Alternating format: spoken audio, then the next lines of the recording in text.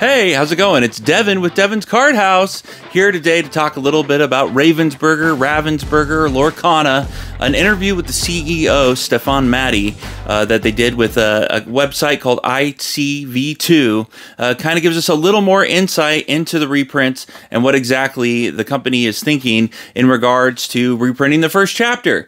I know I definitely got this wrong from the beginning. I was thinking, and I know a lot of other people online were thinking the same thing, with how Ravensburger was communicating with the community that reprints would be made available so that these boxes would be able to hit MSRP for more than just a couple weeks.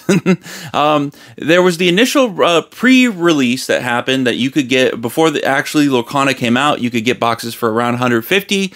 Of course, that didn't last for very long, and then boxes spiked up to like $400. Then we had that second wave, the new reprint that came out. Boxes got down to MSRP. They hit 150 for maybe, it felt like 2 weeks, maybe a month, around that period of time, 2 weeks to a month, something like that, and then have been slowly creeping up. So now we have boxes around $230. The troves are now $300. You can get a brick of the starter decks for around 160 bucks. So those are still, I think, okay. You can get them for basically starter decks you can get for under 20 bucks, which is still pretty good for starter decks. But I was thinking, I know a lot of other people, that Ravensburger was going to be hot on the reprints, making sure that we got boxes for MSRP. But it doesn't seem like the CEO or the company is concerned with box prices, as long as the single prices of the cards are maintaining a good value. So right here, you can see that, well, if you look at TCG Player, you can see the top cards, besides the Enchanteds. I'm not talking about the Enchanteds here,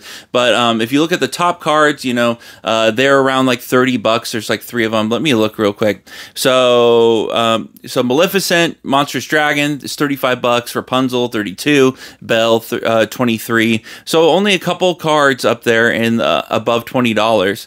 And then everything under that, it gets down to 10 pretty quick.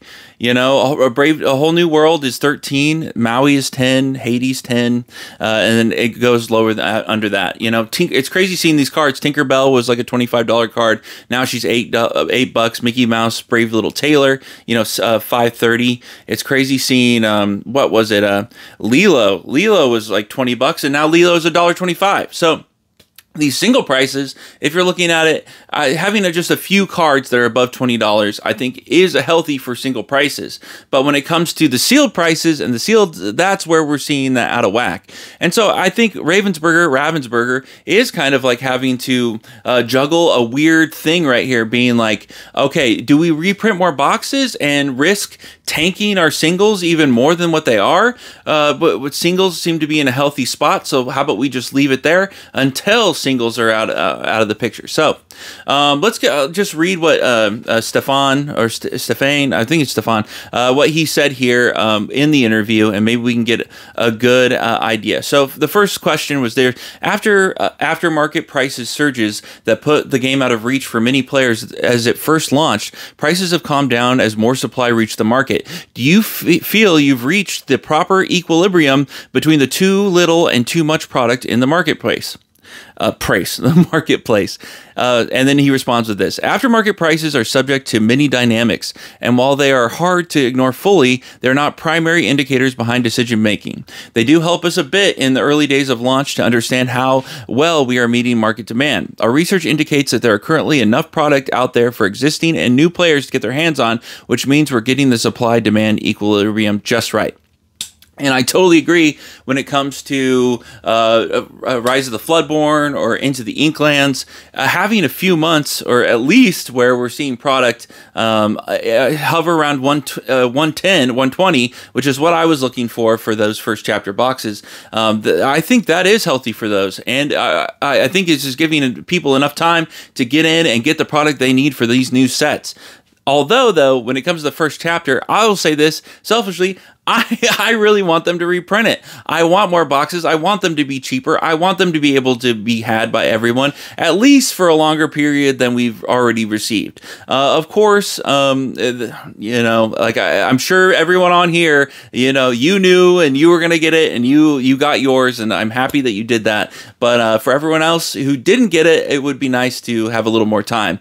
I think for me, at least a year of product for a good card game like this. If you're on the top end, like Magic level, it would be nice to have at least a year window where people can get the product, and then we see that slowly gradual rise. That's what I like to see. These crazy, hey, you got 2 weeks to get the product, and then you're going to be paying, you know, I guess 75% more. That's kind of crazy to me. And we did not get enough time at MSRP for a first chapter, in my opinion.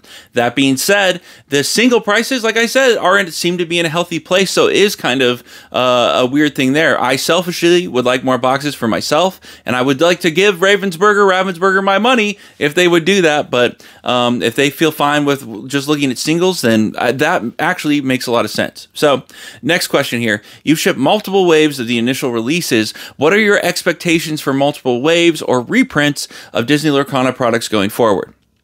Answer. We did reprint the first chapter once. It was not an easy endeavor, but we are very happy that we were able to make that happen as fast as we did to meet player interest. We watch, we listen, we act. Our North Star is and always will be the Lorcana fan, and making sure Disney Lorcana TCG is the best game it can be. All reprinting decisions will continue to be made with that in mind, and as of right now, we're at a good equilibrium. So what they're saying right now is it doesn't seem like there's a full-size reprint that we're going to be expecting. Now, I know if you've been paying attention like I have, there has been tricklings of first chapter actually hitting the Disney Store, Amazon, Walmart for a very limited. It's like we're back to the beginning when this shit first released, and you had to like race. It was racing. And that's the thing with this first chapter. It's always been a race. It's always been a drag out fight to get these boxes at MSRP. There's never been a chill time where you can just pick them up and get them you just chill. I mean, but maybe for those 2 weeks right there, but that has not happened since then. And I'm curious, like, if there was another flood of product or another reprint, would everyone just pick those boxes up and it's going to be the same story? I don't know, because now people like me who are like, hey, I was waiting for this to get down to below MSRP or MSRP, it never happened. There's people like me who want and need to get the boxes, so it would be nice if they did that. But is it just all going to be that rush again, and then those boxes will be gone? So just from these couple questions in the interview, the whole interview is great. If you want to check it out, it's like I said, it's on ICV2. But these are the couple questions that kind of dealt with reprints and stuff like that. So like I said, it seems like it's kind of a mixed message. From the beginning, it was, we want these boxes to hit MSRP, and then now it's, hey, we're cool with these boxes sitting at around over $200 as long as players can get their hands on the single cards. At least is what I'm interpreting it to mean.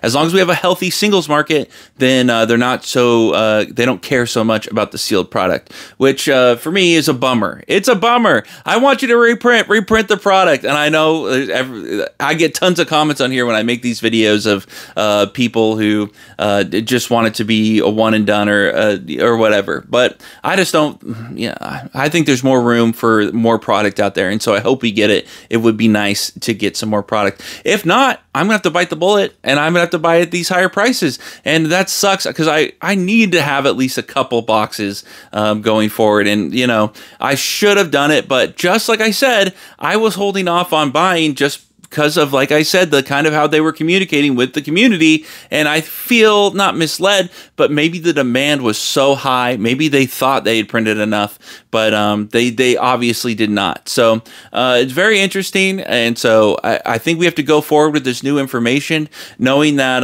if we see those single prices start to rise and get to a crazy place, maybe that will be the trigger that makes Ravensburger, pull it again and give us a new big reprint of the first chapter. Of course, here they never said it's like, hey, we're done. We're never going to reprint the first chapter. It's not happening. They did not say that. And guys, for everyone out there who's sitting on $300 boxes of Japanese Pokemon, if you know what I'm talking about there, those boxes, I just picked up a bunch of them for $60.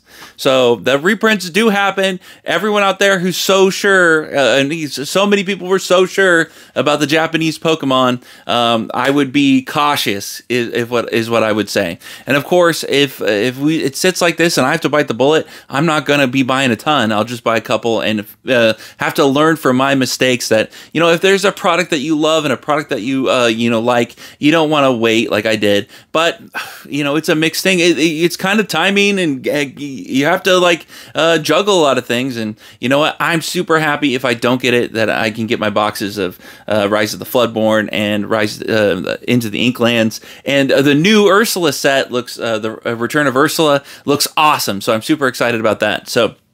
It's funny, my videos about Lorcana, everything I think about Lorcana, I'm just completely wrong. My guesses on which enchanteds are going to be top, when we're going to get reprints, all of that. And it's funny because I've actually seen people reference my reprint video as to whether they think we're going to get reprints or not. And I'm just communicating what I was communicated to by the company. So here we are, and I'm giving you the further information that I've received here. Anyways, so that's it from me. I want to say thank you to my patrons. Thank you. Oh, and I released a patron video. I'll be releasing another patron video today because I got some feedback from Dave's Card Warehouse telling me that there's not enough cards in my Patreon videos. So I'll be doing that today. Anyways, so thank you to my subscribers, and thank you for just watching me be an idiot here. I always enjoy that and have a lot of fun. So anyways, I hope you all have a great day, and I'll talk to you later, okay? Bye-bye.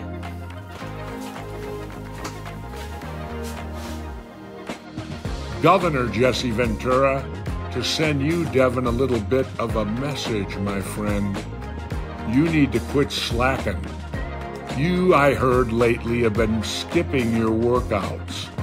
What's going on, my man?